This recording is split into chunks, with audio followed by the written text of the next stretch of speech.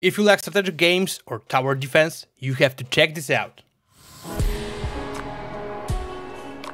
Hello everybody, it's Mardax here and welcome to my channel. Today I wanna show you Warpips. And in Warpips you have simply tasks. You have to defend this, destroy that, but it's not that easy. As political conflict reaches apex point and nothing else can fix it, we have war between two fractions. And now we have to solve any problems that enemy fraction is causing. Also claim territories that are occupied. Enemy spotted. Game is set like in tower defense team, where you have two sides of battlefield and selected units will go fight each other as one of side wins. Also, I like that the game has interesting soundtracks, quite heavy but in military setup, to match up the entire climate. If you like this type of music, you'll be happy, and if it's not for you, you can easily make it quieter in settings menu. Also, one of coolest things is the visual mix of 3D with 2D, because entire map, bases and boxes, cars, etc. are in 3D, and they are interactive to explosions, for example. Then our troops and items are in 2D. I think this have two major bonuses. First is that game looks more unique and it's nice to watch, but second, it's easier, especially for weaker PC, to run this game completely smoothly. At first, battles will be small and easy, but later in game there will be a lot of happening at once.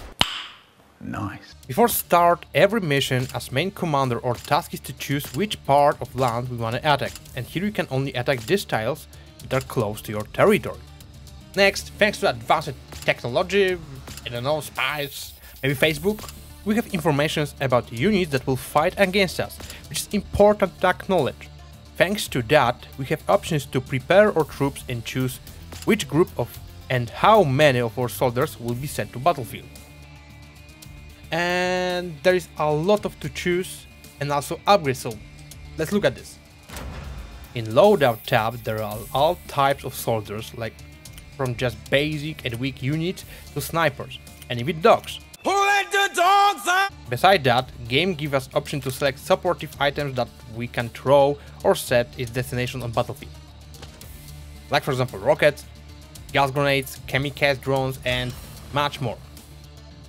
Next type of additional items are stationary units, for example mines, heavy machine guns or rocket launchers. Especially the last one will be helpful, and helpful a lot, against vehicles and sniper towers that kind of effectively will take down your troops. The only trivia in stationary units is that you can only set them with range of your front. As far as your units will push battlefield closer to enemy base, we will be able to set sandbags, wires and... After every battle that is our victory, we'll get coupons and technology chips that allow us to buy troops and items from arms dealer and also upgrade all of your army, to make them harder to take down and easier to collect experience, which I will speak about this in a few seconds, and make also our costs of deploying units cheaper. Oh my god! Wow! The last thing is that selected units will be consumed after battle. So every unit in loadout will have number above indicating how much of this unit we have. But for every victory we also get rewards as another unit, so you can see what you're gonna get next.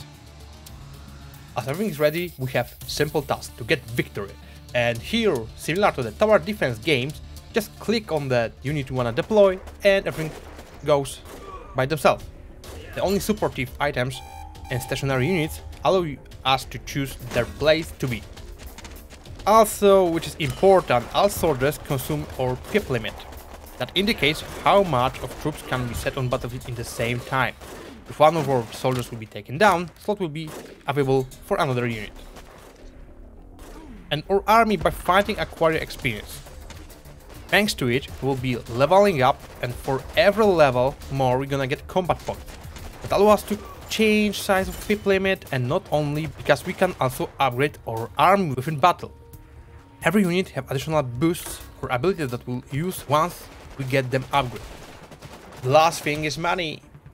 Because of the units, we need money.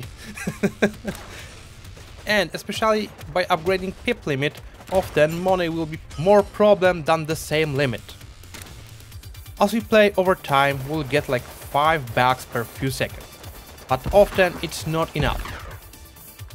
But there is two options to solve the problem, and to be honest even 3 options, but the third one is kinda tricky. First is to spend combat points on cash button.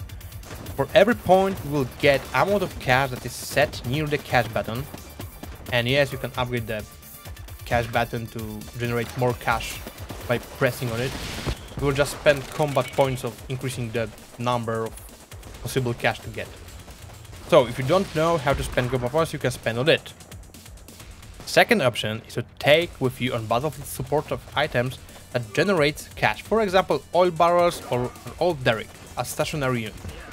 Oil barrels would generate some amount of cash every time we click it, but it's have cooldown before next click. But instead old derrick, as we place it on battlefield, will generate cash flow over time. The third option is risky, because as your enemy will be too close to your base, you'll be able to use red emergency button, which basically locks for like 2 minutes one of your pep limit slot and give you some cash bonus instead.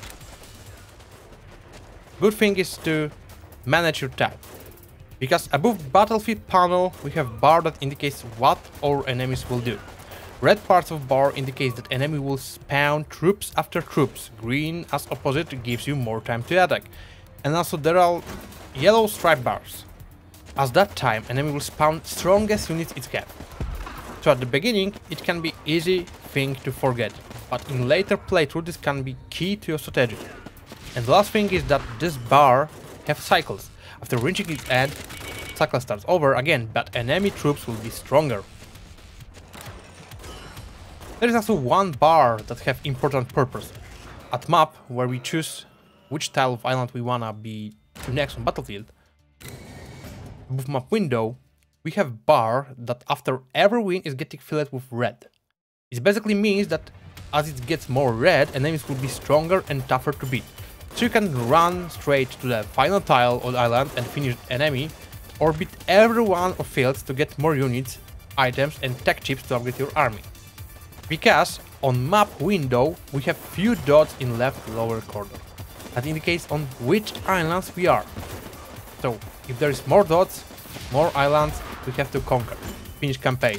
After you will get to main enemy field and beat him, map will grow bigger and you will get start over jumping from field to field again. So game can give you ton of fun if you like games like this, but after some time it can get repetitive. Of course, maps, units and challenges are different, but base of mechanic is the same. Still, even if that happened, all battles are quick, from few to like 15 minutes. So you can easily have quick sessions if you wait for something or somebody. As cool game it is, it's also not that expensive, because it's kinda cheap to be honest. You can check on the description, there will be a link, you can check the game, you can go to the Steam page, even buy this game and play it by yourself. And if you want more videos like this, don't forget to write in comments, I will be happy to read them. And thank you very much for your time. Subscribe if you want more videos, also like this, and see you later. Bye.